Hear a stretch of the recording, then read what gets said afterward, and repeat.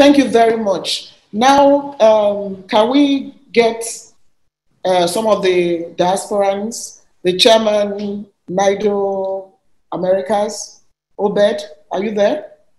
I'll hand over to Obina to get the people that will be just making a few remarks. And if there's any more to add, I think you've virtually answered all the questions. So, Obina, Obina. Yes, can we have Mr. Obed, Mr. Yes, Lewis? they're coming on right now.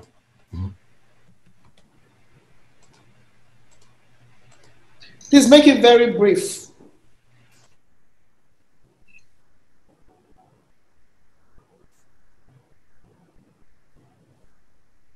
Gentlemen, please proceed. And Mr. Lewis, please go ahead. Please unmute. Good evening, everyone. May I say thank you to Dr. Sani Aliyu, and a big thank you to Honorable Abike Dabiri-Erewa, the Chairman, CEO, NITCOM. We know that I'm Mobolaji Lewis, and I'm the Chairman of Nigerian Think Tank Group Worldwide, and a committee member of the NDIS 2020, that's Nigerian Diaspora Investment Summit. We actually appreciate all the things that PTF has been doing. In fact, one of the things we looked at, and which you have pointed out, is the fact that the challenge is balancing public health against private pursuit of travel. We know that this can be very challenging, but what we have seen in general is a vacuum of information. Information is not available. So these are areas that needs to be identified and maybe taken more seriously so that people can actually have the information readily available. That is very key. Also, we need to look at QC, quality checks on the diagnostic centers, on the test centers, because how do you determine that they're actually doing the right thing? Thank you. Thank you very much. So the vacuum in information, we've actually been discussing this, and you're quite right, because we have provided a request to all the airlines to make sure that the links are available when people buy tickets to Nigeria. We've also linked up with the embassies to provide additional information to the embassies. But moving forward, we do have quite an active media team. We will link up with the Nigeria Diaspora Commission so that we can make sure that the necessary information goes to you guys and can be disseminated. I think the Google search engine for the portal isn't brilliant. Ideally, it should come up with a genuine site straight away. But as I said, a lot of people are trying to duplicate the site because there's payment involved, and maybe that's why it's not as visible. But certainly, from our own side, we have put in a lot of energy, particularly working with the private sector. This is primarily a joint initiative with the private sector. As I said, if it was just the public sector, we probably would still be struggling to open the airport. But we very much appreciate the challenges that Nigerians are going through when they are coming in. Travel in itself is stressful. It certainly is stressful to me. Talk less of having to fill a form electronically, etc., and put in payment. But the message I want to put out is it's not necessarily the payment that we get really concerned about. It's this inability for people to move from a hard copy to an electronic format when the rest of the world are doing so. And it has to happen in Nigeria. And that's why I keep on saying the portal has come to exist. And we need to get familiar with it. And if there are issues, we need to know those issues early so that we can sort it out. The private sector have been really, really helpful in this regard. We have made a lot of changes since we started. And I'm pleased to say 85% is a large number of people being able to come in and pay, etc. But the PTF has a lot of other priorities in addition to travel, and we really want this to be sorted out as soon as possible so that we can concentrate on schools and other issues that have been cropping up. The PTF will be rounding up at the end of December, so whatever we set up needs to be able to be sustained moving forward without the PTF necessarily being involved. So that will become the norm. That will become the norm. So we absolutely. Yeah, absolutely. Okay, before we move to Mr. Obed, 2 questions here. When there are distress calls, what happens? Who answers them? Is there adequate provision for distress calls? And then how frequent is the portal put to test or tested so as to ensure that it's always functional? Can you address those 2 questions while we now call Mr. Yes, so we actually have a technical team that is derived from the private sector that are working on the portal 24/7, dealing with the issues as they crop up. And as I said, we've also set up a sort of a customer support center. For people arriving in Nigeria, there will be information leaflets that they will be given that goes through the system in terms of how to get tested, etc. And also who to contact if you have an issue. The gentleman, for instance, that came from Canada, if he had gotten in contact with the right person, whether it's somebody from the portal or from NCDC or from my team, it would have been sorted straight away. In fact, the day the viral video went out, that same day he was refunded his money. That same day, whereas it was taking him ages going round and round and round in circles. So we have that. There's no IT system that doesn't start with difficulty. In fact, I think we did very well with this portal because we didn't even pilot it at the King. We had no time to pilot it. We had to just get it out because we wanted to open the airports. And of course, the PTF is a committee. It's not just me being convinced that this is the right thing to do. It's also me convincing the other members on the committee and everybody being on board that we have done whatever we can to mitigate the response. I remember Lagos State government, when we were opening up, they sent us data. They sent us data on people who had come in with the previous system we had. There was a particular flight where 40% of the passengers, 40% were positive when we tested them. 40%. And they said, you cannot drag us back. We spent over 15 billion naira sorting out our COVID problems in Lagos. You cannot then we can't be bringing in 100, 200 new cases every day into Lagos. The state government will not take it. The federal government will not take it. And therefore, we have to make sure whatever we put in place provides that confidence that things are being done to mitigate the risk for the country. But we very much appreciate the difficulty people are going. It's difficulty that would eventually, even now as I speak, is being solved. To a large extent, it's really the minority of people that will have challenge. If it's a challenge of payment, it will be sorted, but there's no challenge at the moment in terms of the QR code. It's the barcode we really need people to work with, and we will be making it mandatory in the coming weeks. But we don't want to make it mandatory and we start having complaints that people are being denied boarding. So that's why we want the diasporans to be aware of this and to take it as a routine, because it's something that will continue to be there for months to come until this COVID pandemic is over. And we don't know when it's going to be over. Maybe a year, 2 years, who knows? Okay, Obed. Yeah, thank you, everybody. Thank you, Dr. Sani Aliyu, the coordinator of Presidential Task Force on COVID-19. And thank you, our Madam, Honorable Abike Dabiri, the Chairman, CEO of NITCOM. We're very appreciative of having the opportunity to talk to the relevant authorities in a very short notice. That's really the NITCOM living up to his expectation of coordinating diaspora concerns to the relevant authorities in Nigeria.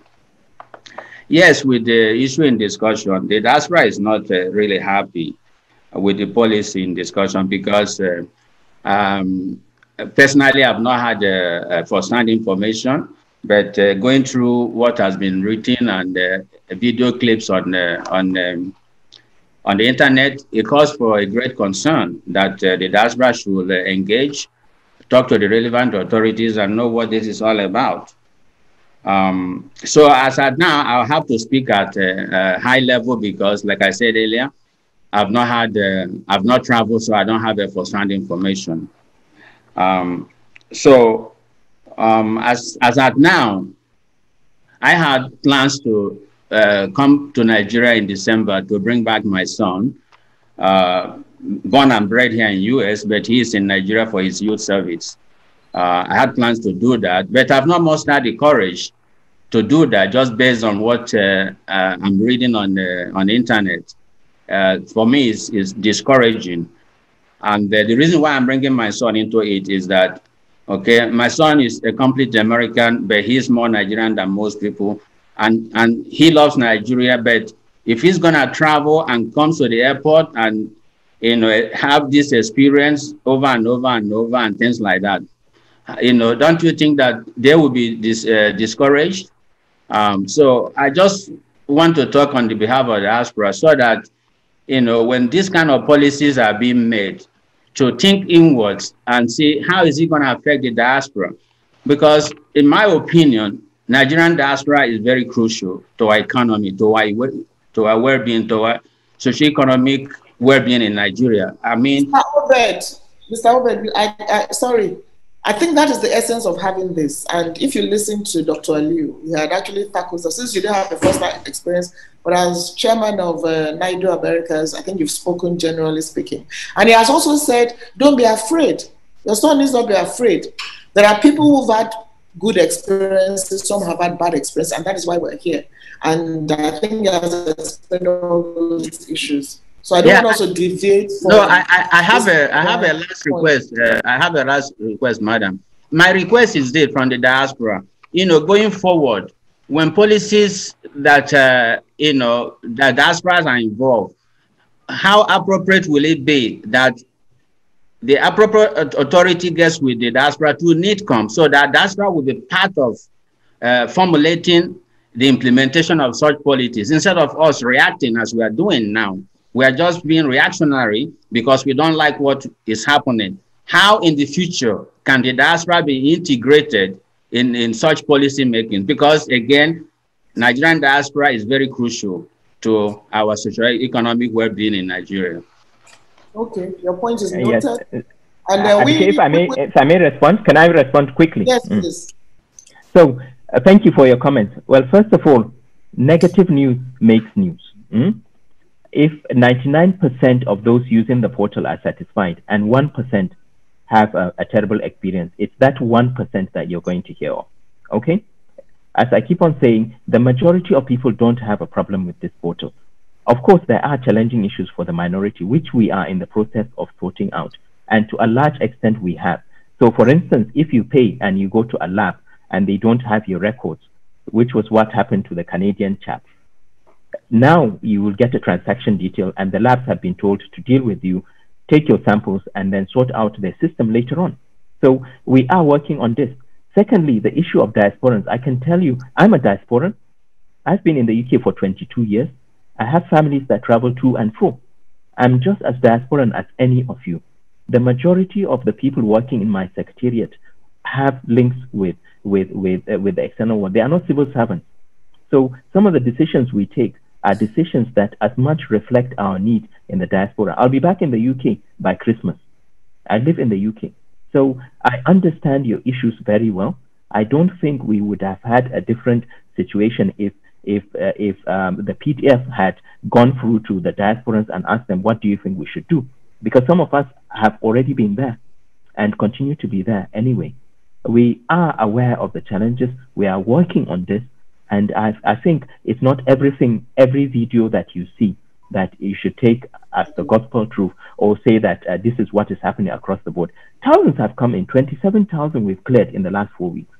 27,000 people. 27,000 people that would not have come into Nigeria if we hadn't placed this system in to be active. And I really don't think there's an easier alternative to this. We have tried to accommodate the quarantine to shorten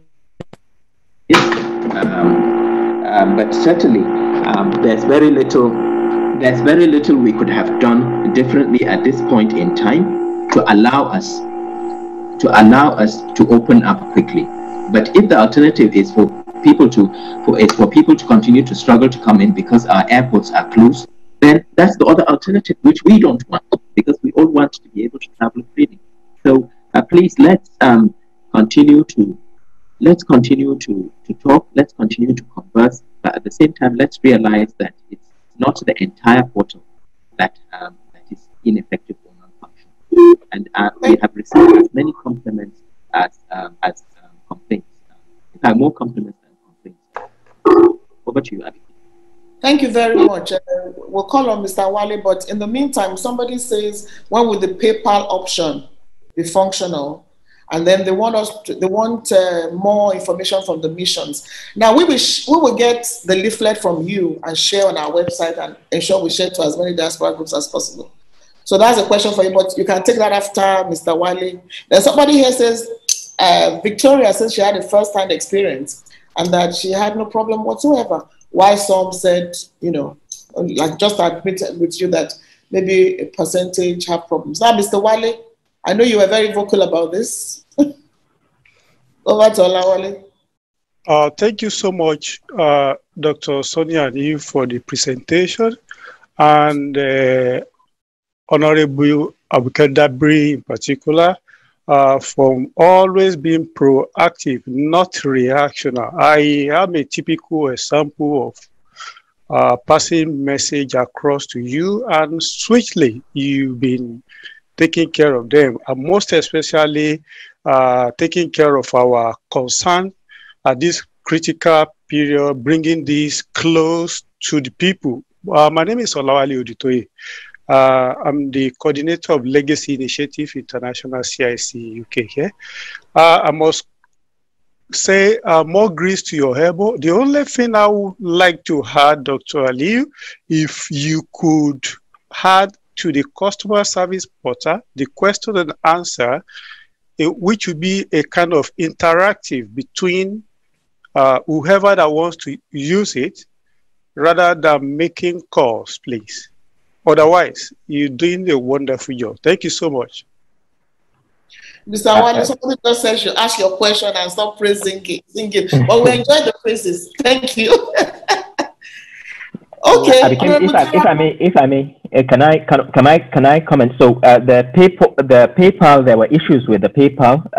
That was why it's still not up yet. And in addition to PayPal, we are also looking at other payment portals to make it easier for people to use international cards. And we have a meeting with the technical committee tomorrow evening. I think the advice regarding the interactive question and answer, maybe what we should have on the portal actually is it's a system that allows people to type in their comments, just like we are having here, and we have somebody getting back to them with answers to their query, rather than having just telephone numbers, etc. We do have an email that goes to NCDC, and I know it's a major part of their job every day to answer the emails, but maybe if it's public facing, it will allow people to see the answers to the questions that they may have as well. And the questions and answers that I have gone through today, I'll make sure that it goes onto the travel portal so that people have access to it. We already have a section with information. Over to you, Abby King. Okay. Also, it's also been suggested that I should put a chat. Okay, that's what you're saying. Okay. Yeah, that's what I mean. Yeah, chat box. Which I think is very, very, very fine. Okay, Honorable Tara, can you? Let's go through the questions you have. Yeah, thank you very much, Doctor, and thank you everyone for this very important interactive session. I think most of the questions are the ones that are key have been answered, but I think there is one that I find particularly important, maybe from the scientific point of view. What are the probabilities that passengers will be infected in flight, despite all the COVID-19 protocols established at both ends? Because it does appear that people have already been tested and they've been certified to be negative. And that is the assumption that everybody that boards the plane is assumed to be negative. Are there possibilities that people get to be infected on board the flight? Yes. So as I said, with infection control, you cannot eliminate risk altogether. You can only mitigate it. And that's the reason why we keep on harping on the 72-hour validity. As close as possible, you have your test. the more likely it is to reflect your infectiousness status when you board the flight. So, for instance, if you look at the incubation period for COVID, it's between 2 days to 14 days. But most people, it's a bell-shaped curve. Most people will become symptomatic around day 7. So if you were to catch COVID, or if I was to catch COVID rather than you, I will become symptomatic in 7 days, about 7 days from now. So if I did the test if I did the test much earlier, the likelihood is it will be negative, but I will go into the plane infectious. And that's why it goes beyond just the airlines looking at the test result you have, but also looking at you, whether are you coughing, do you have a fever, do you have respiratory symptoms, etc., and making sure that they don't board people. The biggest risk to me is really those on long-haul flights. And it's been shown, there have been studies that have shown clear transmission to passengers, but especially long-haul flights where people take off their masks in order to eat, they converse with each other, you're sitting close to somebody who is infectious, coughing and spluttering, and almost certainly you could catch it. But overall, the risk is really low. Generally speaking, travelers, passengers are considered to be low risk when it comes to transmission, because most of them would have been, the moment you are screened and you're tested, and at the same time you don't have symptoms, etc., you're less likely to be infectious. Because it's not the entire period of COVID that you have that you will be infectious. It's usually 2 days before the onset of symptoms and up to 3 days after. And beyond that, your infectivity status really drops significantly. But overall, what I would say is people should be comfortable that the aviation industry is doing a lot to prevent transmission. And I think most of the things that they have put in place, because the testing before boarding, the push for testing before boarding is actually being done mostly by the airline. If it was us in Nigeria, we could have put in place infrastructure to test on arrival at the airport, rather than asking people to test before boarding. But the advantage of testing before boarding is at least you have cleared all those that could potentially have COVID that would have entered the cabin, and also stopped them from arriving in Nigeria. So in other words, you've already gotten rid of the majority of those with issues, and you're only dealing with the less likely ones. But overall, I don't think I travel frequently, and to be honest, I'm not too worried, provided I use my mask, I gel my hands, and I observe all those non-pharmaceutical interventions that we always advise. You should be okay. You should be okay. Okay. The concern largely is from the point of view of cost for travelers. Having this test on both sides. Of course, some are suggesting why not the federal government, especially it may not have crossed your minds, but especially with regards to Nigerians who are in the diaspora, that these private laboratories, it's not that they shouldn't conduct the test, but the cost should somewhat be hugely or highly subsidized based on, from the thinking of people, the resources that are available, so that they can actually subsidize this cost for our own diasporas, wherever they are taking this cost. Because what is important here is that their data is captured at the airport. They have the QR code, which means it is certified that they actually came into the country through a particular airport, and they've passed through certain screens, so which means their data is available. This reduces the possibility of fraud or whatever in that regard. But the issue is they do this test at huge cost, maybe from the UK or in any other country, and then by the time they land here, they are now made to do the same thing. Let me put a follow-up to that. The chairman, Nilcom, has already raised this issue, but I think it's very, very important. We re-echo it. The responses to distress calls. What happened previously, of course, especially with regards to the viral video, is this issue of responses to distress calls. And I must really say that the complaints in that regard is the major issue about the kind of how professional it is to respond to people who make the calls, and then how effective it is to respond to the issues that are raised itself. And then let me just total it up all together. Then we've talked about how frequent the portal is being put to use, but that's not the issue. The issue is that where the portal fails, what are the backup mechanisms that will ensure that the person who wants to be served gets alternatives without necessarily having to insist or waiting on the portal? Because we all know that most of these portals technically have load-bearing capacities. So at the time one is trying to log in, probably there are issues about space or data or storage capacities that cannot accommodate additional people from getting into the portal. And then in case there are issues, because there are sometimes problems where the portal itself may have technical malfunction and it may not actually be understood until much later. I'm talking, I'm saying this because of my background in that field. So I believe there should be alternatives or backup mechanisms where the portal fails. Is there any such mechanism put in place? Because effectively the major problem we can now see is, of course, like you've rightfully pointed out, 99% could be successful. But where communication is not effectively put in place, one, to mitigate and to provide effective communication to people in case there are such malfunctions.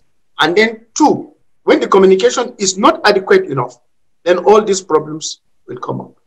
Thank you. So thank you. Very specific comments. Abike, can I quickly answer them? Okay. So I will start with the more controversial one, the issue of whether government should subsidize. So the main reason why we can't, as I said earlier on, is really the number of passengers we get into Nigeria. It's nothing compared to Ghana or other countries. As I said, we get between 5,000 to 7,000 passengers when we fully open the airports every day for testing, for that come into the country, and a slightly smaller number that go out. The tests that we do, at the moment, we've done just over 500,000 tests. The tests are very expensive. We all know public PCR tests are very expensive. Even in Nigeria and the developing countries setup, they are expensive. At any point in time, we probably have maybe 300, 400,000 test kits available. The majority of these test kits are donated by our donors. We have some that we have bought. We are in the process of buying about another 500,000 or so. But if we were to take up the travel testing, we will run out of test kits in no time, believe me, because we will be tripling the number of tests we are doing every day. It is not sustainable. And even in developed countries like the UK, for instance, yes, you do testing and it's free under the NHS, but it's not for travel purposes. The moment you say travel, they would ask you to go private. We've had colleagues that have paid £250 for a test in the UK before coming in from the private sector. We are trying to push the cost of PCR as much as we can down for the private laboratories. But one of the things that we have said to the private labs is they will not be allowed to double dip. They cannot serve the public sector and also serve the travel. They have to do it only within the travel sector side. And the more laboratories we have coming onto the portal, the easier it will be to push down the cost. And we will push down the cost. I'm very confident that eventually the cost will come down. But at the moment, it's remember, unless we open up properly, even the cost of the tickets themselves will continue to be expensive. At the moment, KLM is not flying, Lufthansa is not flying, Air France are not flying. They are not flying because of issues related around the COVID pandemic, etc.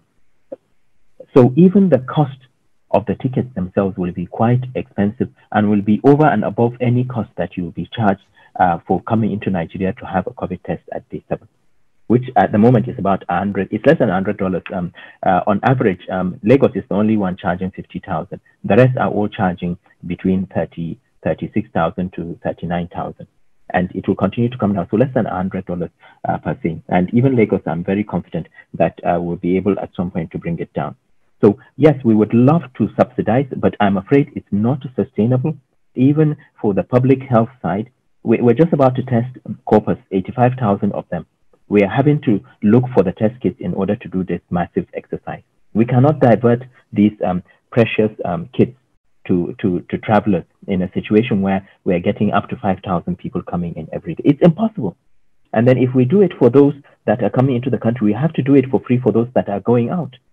So I'm afraid it's a non-starter for the country. It's not affordable, and it's certainly something that we could have done for a few weeks or a month or two, but we cannot do it for a longer period of time.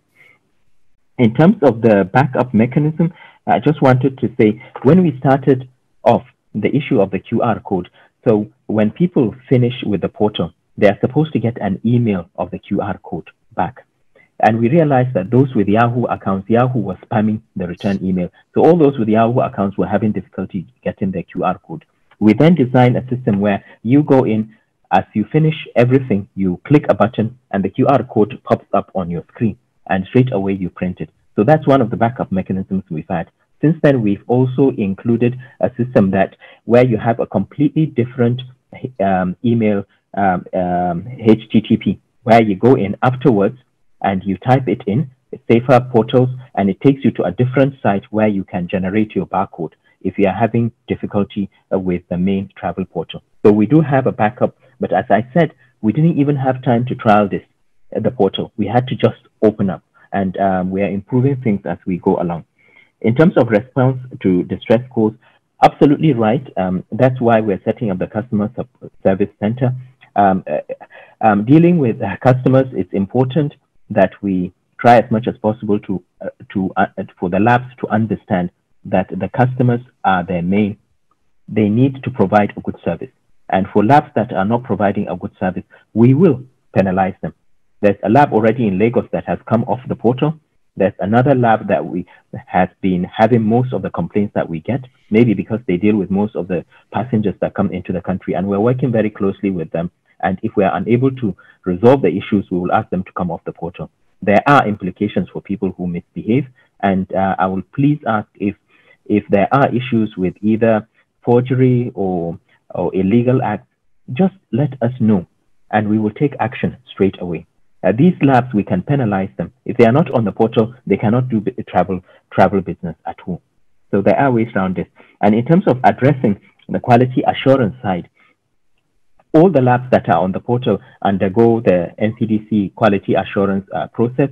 We are also going to standardize their laboratory results for those that are leaving the country, so that it will be standard, and there will be something on the certificate that will be make it very clear that it hasn't been forged, because we see forgery not only in Nigeria but also in passengers that are coming from outside. But we do appreciate the challenges. It's not easy setting up a system, an IT system. IT systems are not perfect in the same way that humans are not perfect either.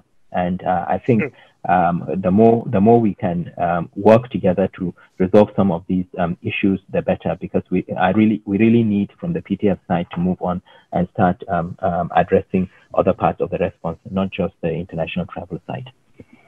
Thank you very much. Before we call on Mr. Tony Isima, Bobo Lukoya says we should do a 90 seconds video stating the processes. We can work with you on that. And people want to know, I think you mentioned when all the airports will be open. For instance, Port Harcourt International Airport is traveling there. So I hand over to Mr. Isima. Your quick comments, please. Thank you, Madam Abike, and hello, Sani. Hey, how are you, sir? Good to see you. Nice to see you. I just have a short comment, and first off is to commend the work that the country and the PTF has done so far. And it's tough. It's a tough one in our environment.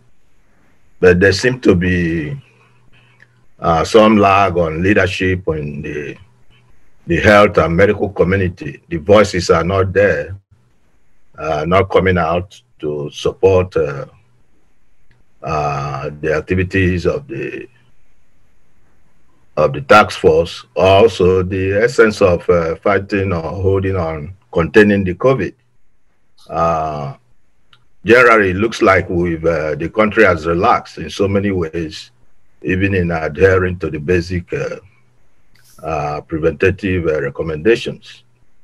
And given the plethora of disinformation that has overwhelmed the world,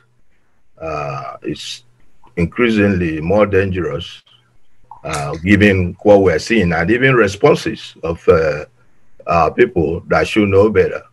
But even when I speak to even people in health, the tendency is to play down the impact of the COVID or the presence of COVID.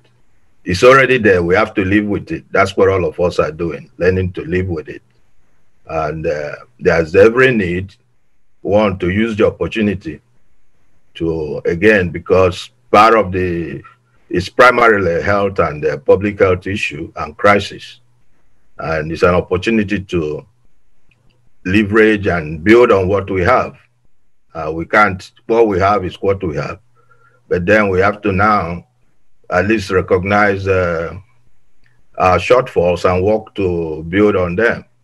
The labs we have, you've mentioned the quality control aspect of it. How much is the organized scientific lab community working with you in that aspect? Because that's part of the ethical elements that make people to conform. So it would be nice to see, use the opportunity to want to, again, enhance health and science issues, involve more of our university system and the Academy of Science, and particularly the organized medicine. They have to help, they have to speak up. I don't know how much integrated you are with them. And there's an organized hospital system or hospital organization, association in Nigeria. And more people go to those hospitals and to decide clinics.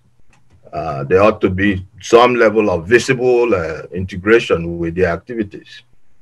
That's an element that. Then we also need to, with the task force in hand, but please, this is very, very important.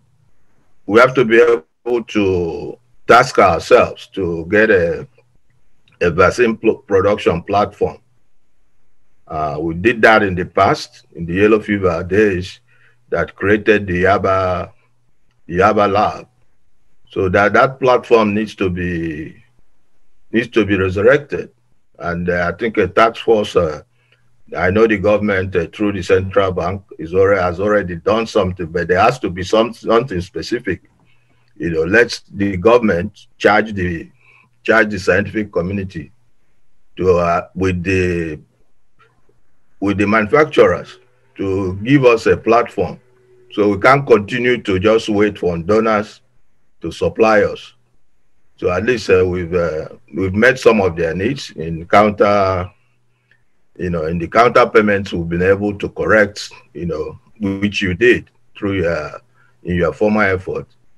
So we need such challenges, and the task force is really in a good position to do that, working with the scientific community, so that we don't lose this chance.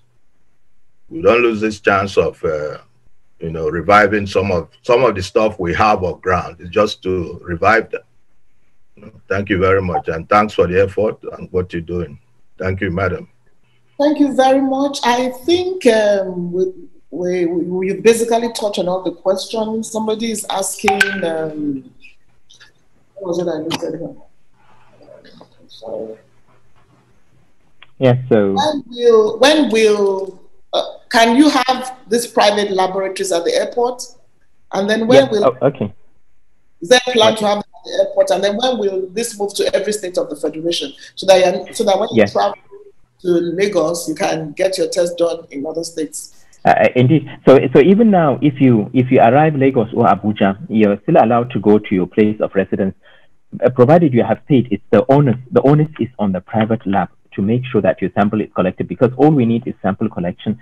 As I said, we're just about putting up 6 additional states now on the portal. And what we said to the private labs that are currently working with us, there are 11 in Lagos, about 7 in Abuja. We've just opened 1 in Kano. Is that we want them to open up sample collection centers across all the 36 states. And it's not difficult, because all you need is a sample, somebody who can take a sample. And it could as well be just an individual, and they pay him maybe 500 naira per person, and that person will collect the sample, put it, pack it, and post it to wherever the lab is. So we're going to give them a time frame to do this. If they do not open up sample collection centers, we will penalize them by taking away. We've accommodated about 4,000 naira, I think, also of their charges to deal with the logistics of having to have passengers outside Abuja. And if they do not open the sample collection centers, we will drop the current charges they are having to that respect. There were a few issues that I wanted to quickly go through. So, okay, you asked a very good question. Why are we not testing at the airport? So as I explained, if you do a test very close to the point of departure, it will reflect your result when you arrive in Nigeria. If I test somebody who has done a test very close to the point of departure within 72 hours, and I test him on arrival, if he's incubating COVID, the likelihood is we will only pick about 7%, less than 10% of those that are incubating. It's too early to test at the airport. So there's no benefit of doing testing at the airport if you have a pre-boarding test. It's onerous, it will be exploitative, it will be unnecessary, it doesn't give you additional yield. However, if you do not test pre-boarding, yes, you can do a test on arrival, but the airlines are the ones that are also pushing that they want their passengers to be non-infectious. So they prefer clean passengers boarding the flights. And I understand that too, because if, let's say, out of 10, 2 would have been infectious, they come over to Nigeria, those 2 would have been excluded right from the beginning. They wouldn't even be allowed to board because they have a positive result. So that's why. The second thing is, even if we were to do testing at the airport on arrival, you will still need to do it at day 7 onwards, because there will be people who would be incubating. So that means you will still need at least a two test method to be very certain. For countries that can enforce isolation, and that's what I keep on saying, the issue is enforcing self-isolation. If we can enforce self-isolation, then you don't need to do that second test. Because you come in, you have a negative test, you stay away from everybody for 14 days, you're fine, end of story. We're not interested in testing. But unfortunately, we don't have that luxury, Abiki. And we know from the results we have that about 3.4% of those that come in with negative results will seroconvert and become positive. And if you're looking at 5,000 to 7,000 passengers, that's a huge number. It's a huge number. It's up to 150 to 200 persons every day. And Lagos at the moment, they are recording 20 to 30 new cases every day. You bring in 200 positives for them. Do you think they will sit down and accept it? No, they wouldn't. And then it becomes an issue of, should we close the airports? And I'm sure none of us would want the airports to close again. So that's why we're taking the decisions that we are. One of the things that Tony mentioned is our relationship with the academic community and also the diaspora. And a lot of people don't realize we have a large technical team that work behind us within the PTF. And to me, this is the first time that people in the diaspora have actually influenced major policy decisions in government. And that's why some of the decisions we continue to take are sound and very much reflect what is going on in the international community. Some of our policies are no different to what you will find in the UK. Even the UK, they were looking at doing a second testing and reducing their quarantine period. But because they had a lot of elderly people, SAG decided not to do that.